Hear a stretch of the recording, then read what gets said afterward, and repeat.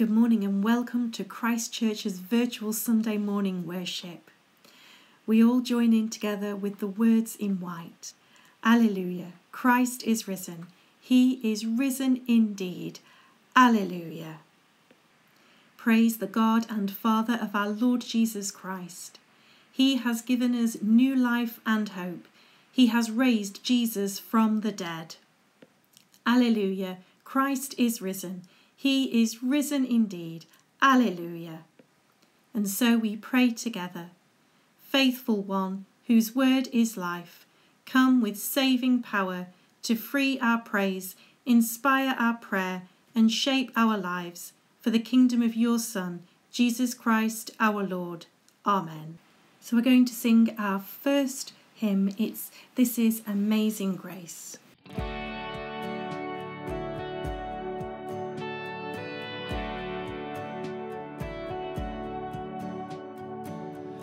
Breaks the power of sin and darkness, whose love is mighty and so much stronger, the King of glory, the King above all kings, who shakes the whole earth with holy thunder, who leaves us breathless in awe and wonder, the King of glory, the King above all kings. This is amazing grace. This is unfailing love, that you would take my place, that you would bear my cross, you would lay down your life, that I would be set free. I sing for all that you've done for me.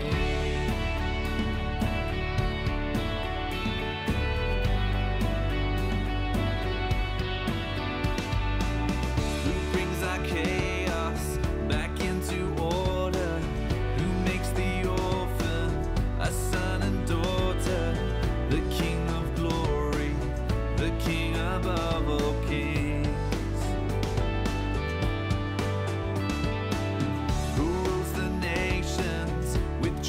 Justice shines like the sun in all of its brilliance, the King of glory, the King above all kings. This is amazing grace. This is unfailing love, that you would take my place, that you would bear my cross,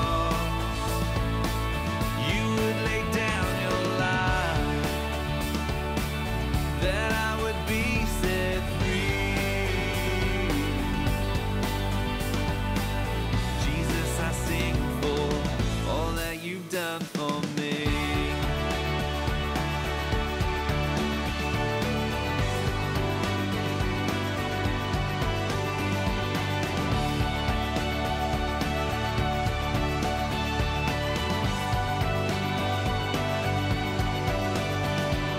Worthy is the Lamb who was slain, worthy is the King who conquered the grave, worthy is the Lamb who was slain, worthy is the King who conquered the grave, worthy is the Lamb who was slain, worthy is the King who conquered the grave, worthy is the Lamb who was slain, worthy, worthy, worthy.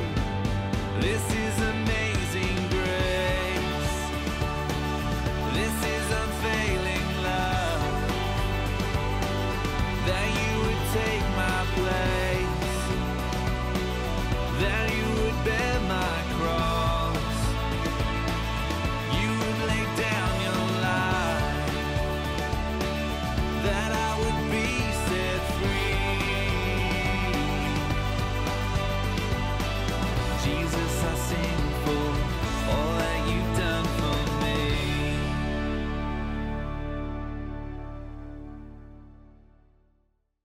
And so let us confess our sins. Jesus Christ, risen Master and triumphant Lord, we come to you in sorrow for our sins and confess to you our weakness and unbelief. We have lived by our own strength and not by the power of your resurrection. In your mercy, forgive us. Lord, hear us and help us. We have lived by the light of our own eyes as faithless and not believing. In your mercy, forgive us. Lord, hear us and help us. We have lived for this world alone and doubted our home in heaven. In your mercy, forgive us. Lord, hear us and help us.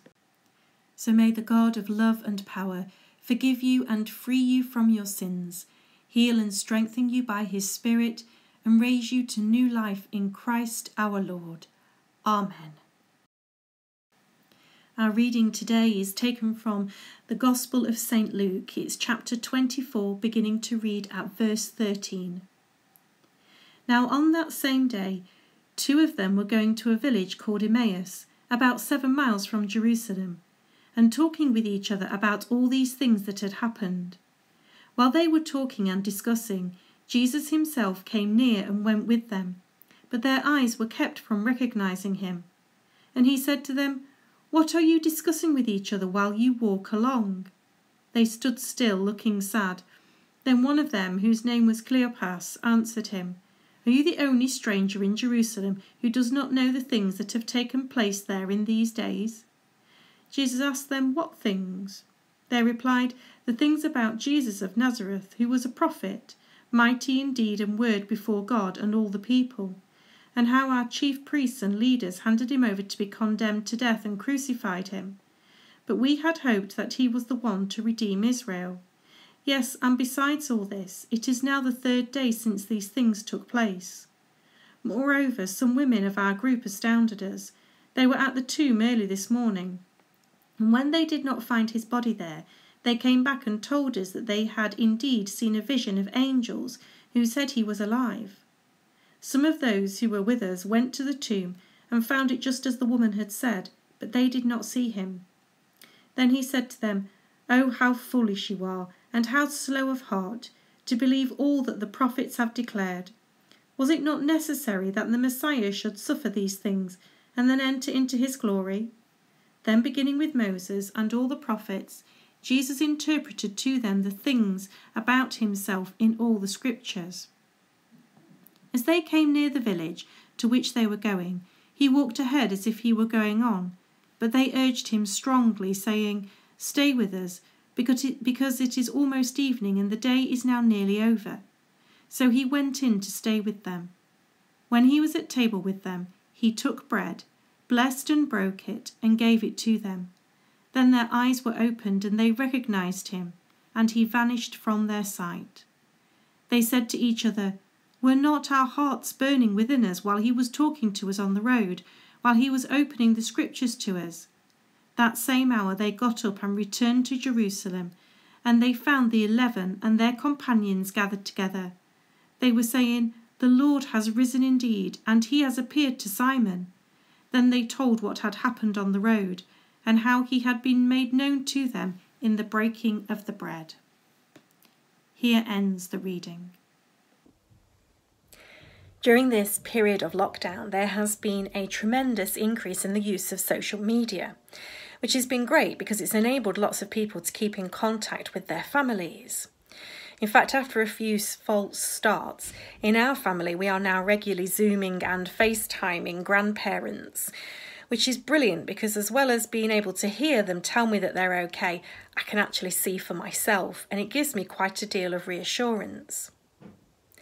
But let's face it, no matter how good these communication tools are, they don't remove the need for physical contact. Being able to see my parents is wonderful, but what I really want to do is give them a hug. In fact, at the end of every conversation that we have, my dad always says to me, "Give everybody a hug from me."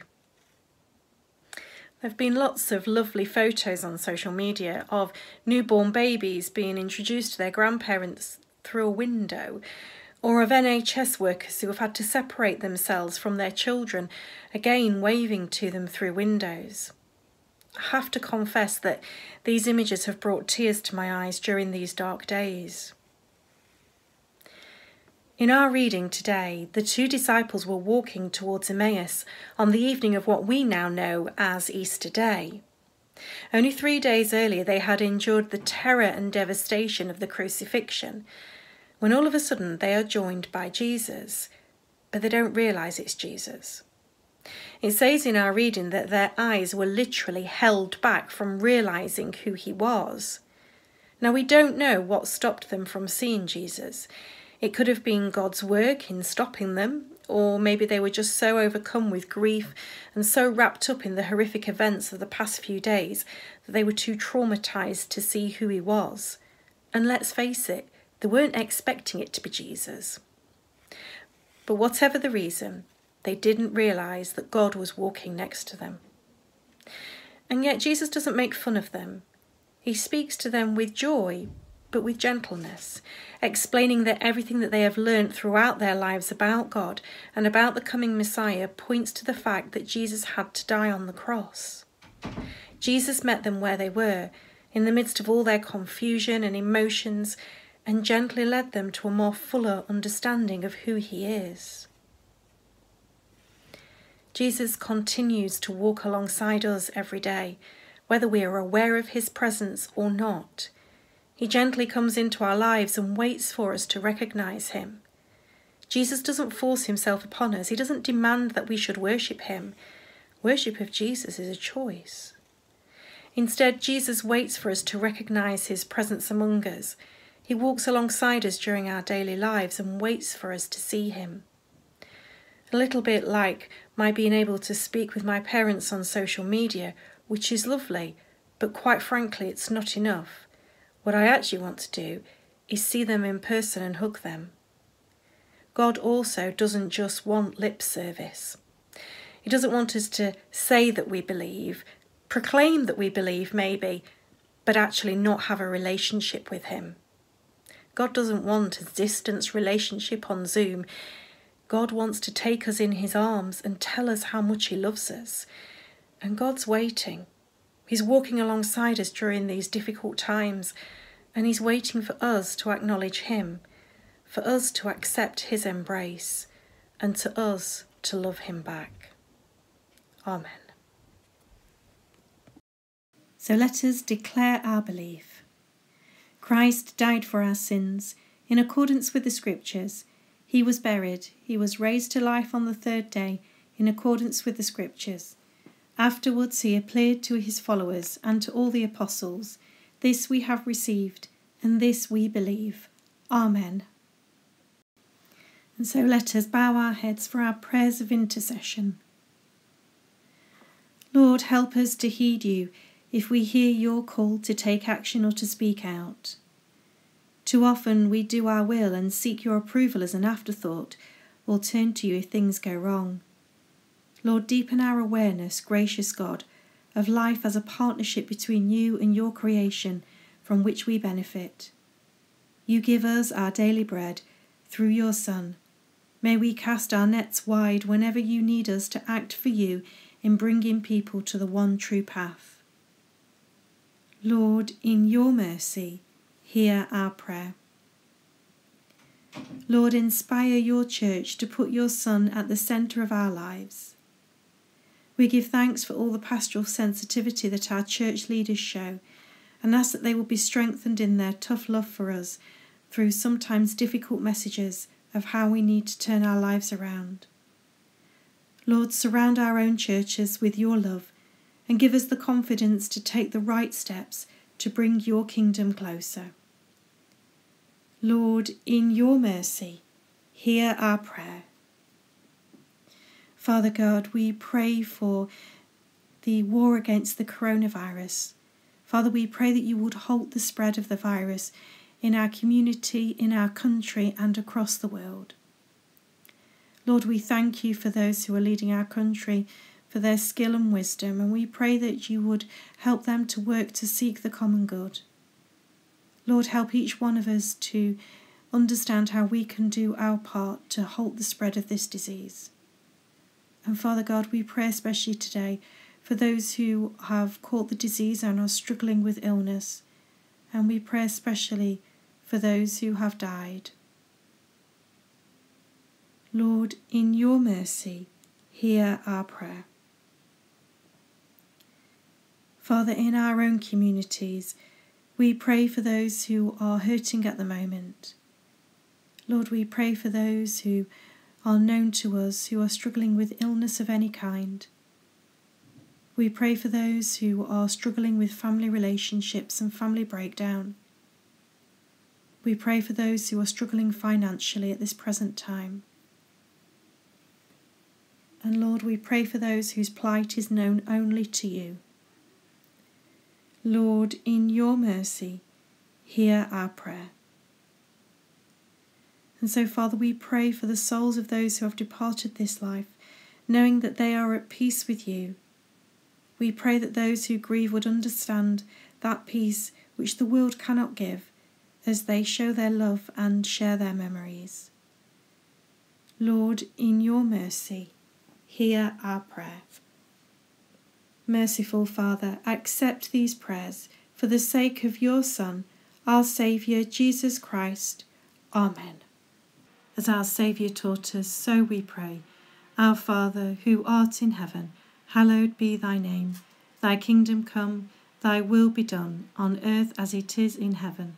Give us this day our daily bread, and forgive us our trespasses, as we forgive those who trespass against us. And lead us not into temptation, but deliver us from evil. For thine is the kingdom, the power, and the glory, for ever and ever. Amen. The risen Christ came and stood among his disciples, and said, Peace be with you. Then were they glad when they saw the Lord. Alleluia. So go in the peace of the Lord. Alleluia, alleluia. Thanks be to God. Alleluia, alleluia. And so we sing our final hymn, To God be the glory.